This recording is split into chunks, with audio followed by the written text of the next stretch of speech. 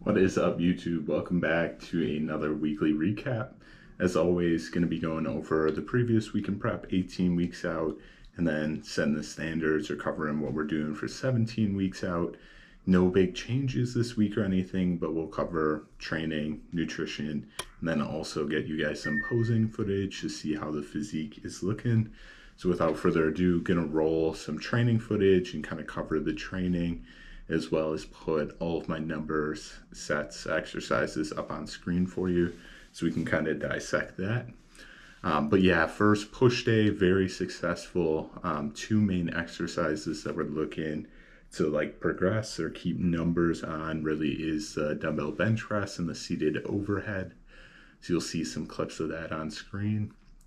But yeah, just rolling through training, still doing my push pull legs, and then cardio and some arms or weak point training, and then lastly upper and lower. So kind of moving on, pull, big thing, just focus on those weighted pull-ups, a couple of vertical movements, couple of horizontal rows, and then have that bicep training in.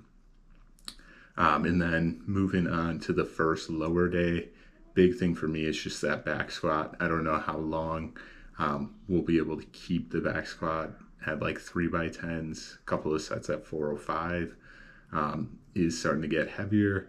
And that's not so much like falling off strength wise, it's just mass moves as mass, and coming from like 230 pounds down to this morning at like 214 something. Starting to feel the effects of that on some of the compound lifts, just not as stable as I would like to be at this point. So just really focus on maintaining that strength, and then just on the other exercises, getting as much as I can out of them. Big thing with just cardio and arms is more of a recovery day. And then lastly, moving on to the last 2 days of the week, upper, lower, incline dumbbell, big exercise. And then also I would say lat pull down just to focus. Very good movement in terms of same execution each week. And then lastly, for the second lower day, I feel like I left out a little bit of volume between those last three exercises, the hack squat, deadlift, and the leg press. So I'll be adding an extra set in, just still kind of depending if we go ahead and add an extra set to leg press, or if we add an extra set to hack squat, kind of leaning towards leg press. It's an easier movement in terms of stabilization, just overall fatigue, but absolutely annihilate the quads with good ROM and good tempo. So that kind of wraps it up for training. I'll keep or I guess hopping over now to just how we're looking for nutrition and cardio on screen.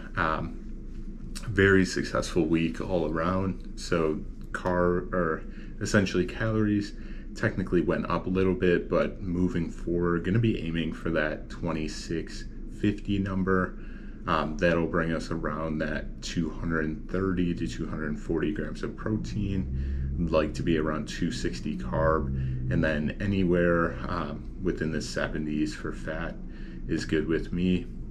Just to keep for my calories, I honestly prefer more fat than carbs. So with just like health markers in general, can get away with a very low carb diet and feel good. So for me, keeping fats in a healthy area, I would say like 55 grams plus is going to be kind of like a necessity for me per se. So we'll wean off carbs even more as we go deeper. And then weight progressing nicely down, as you see there, 2.34 pounds from 20 to 19 weeks out, and then also still had a 1.5 pound drop this week.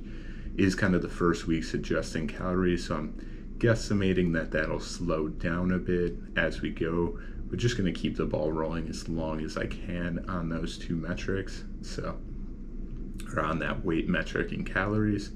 And then cardio has stayed the same, and I don't see making any severe changes to that. Just 20 minutes incline treadmill at 12.5 incline, 3 miles per hour. And that'll get you right to that 200 calories. So structured cardio is at 200 calories. And then I would say just step counts, because I have been just mindful of it, is anywhere from about 9,000 to 11,000 steps. So we'll just try and keep as many variables consistent as I can. And then something I just wanted to touch on, big factor for prep in general is just controlling stress and then also recovery, which is mainly sleep. So one thing I've been doing, just because I am personally a mouth breather, so I'll find sometimes just wake up in the morning, have sensitive teeth or just a very dry throat. So I have been just taping my mouth just with some very cheap 3M tape that you can get off of like Amazon or probably at your like local CVS or Walmart. But that has, I would say, benefited me a bit, especially in terms of like tea sensitivity in the morning, and sleep has been great. So I'm not going to say it's due to the mouth taping, but there are some studies that show just nasal breathing being very healthy in general versus mouth breathing. So I'm going to continue to do that through the foreseeable future.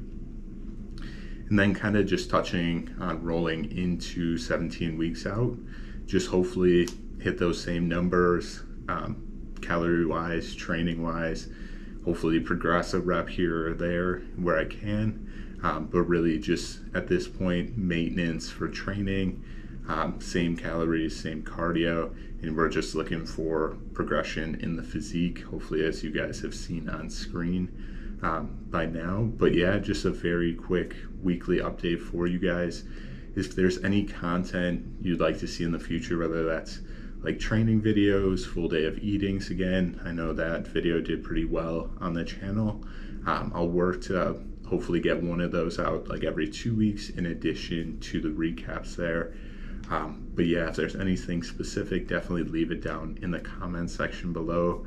But that's all I really had to cover in this video. As always, thank you so much for watching the end. If you do have questions, comments, concerns, leave them down below. Make sure to subscribe to the channel for more prep content as we go forward. Got some shows in mind, hopefully make announcements in the future, but stay tuned for that. And as always, stay fed. Have a good one.